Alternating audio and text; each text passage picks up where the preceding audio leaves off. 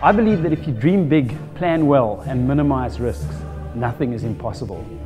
When Professor Tim Noakes said to me that it is impossible to run the entire length of the Great Wall of China, a distance of 4,218 kilometers, in just under 100 days, at an average pace of a marathon a day, that was like a gauntlet to me. So in my opinion, this is physically impossible. The probability that something will happen during the event that will prevent them from completing is so high that the probability of their success is essentially zero.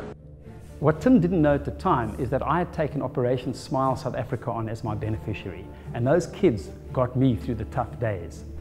When Tim was asked after the fact how come I proved him wrong, he said, when the mind can be convinced of the value of the task, there is little that is impossible.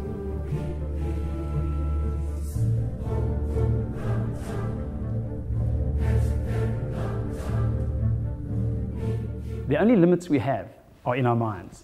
This talk explores how we can reach our fullest potential.